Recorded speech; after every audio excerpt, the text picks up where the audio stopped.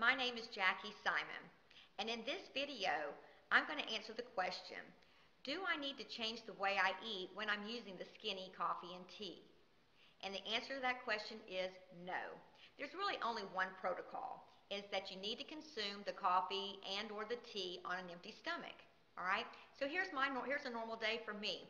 When I get up in the morning, I'll brew a pot of coffee, fat burning coffee that is, and I'll drink my 1 cup of coffee 30 minutes to an hour prior to having breakfast. And then 30 minutes to an hour prior to going to lunch, I'll mix up a bottle of, and it's iced tea by the way, of the fat burning tea. And what I have found is this, I am a big eater, and when I drink this fat burning coffee and tea, I just find I'm not quite as hungry as I normally am, or I fill up a lot quicker. And so it really suppresses your appetite, all right? And that's really it. I did not change the way that I eat. I burned 22 pounds of fat just drinking 1 cup of coffee and 1 bottle of the tea, and that's it.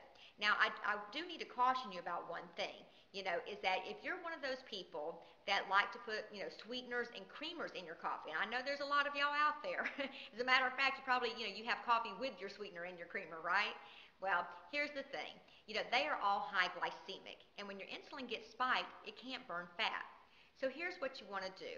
We have a product called Be Sweet, and it's 100% organic, natural sweetener. It comes from fruits, kiwi berry and acai berry, all right?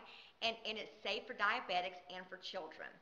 And that's what you want to put in your coffee, because you don't want to spike your insulin. If you put artificial sweeteners or regular sugar, it will spike your insulin and it will negate the fat burning. So just make sure that if you do like to use those in your coffee, that you use the low glycemic type, okay? Anyway, I wish you great success. If you want more information, just go to my website. Thank you.